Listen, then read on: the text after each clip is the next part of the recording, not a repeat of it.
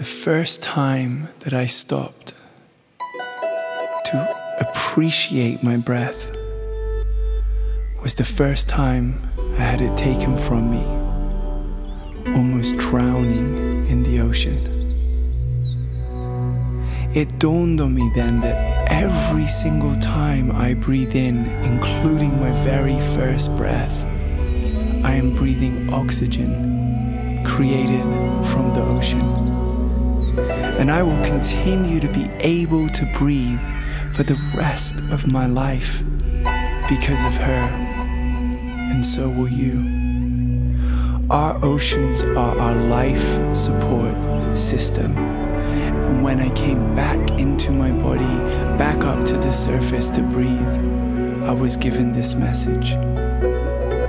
For we are all part of an interconnected system of life, a fabric that weaves all living things together.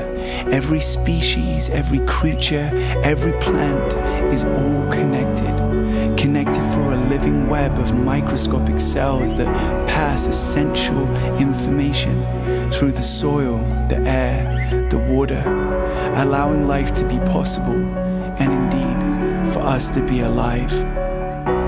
Everything we do, every action we take in our lives will register in the tapestry of this great ecosystem.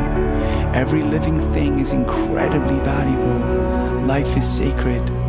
Nothing is alone, and you matter. It has taken billions of years to evolve, and yet in just a few centuries we are killing it. It is not dying. We are destroying it, often unknowingly, at such alarming rates. And that's why we stand now to bring this message. We inherited paradise. We inherited all we need, and the only thing that is causing dis-ease or disharmony is our disconnection with it. Long ago, our ancestors took care of this land. It's inherent in each of us to do the same, for we are the caretakers of this earth.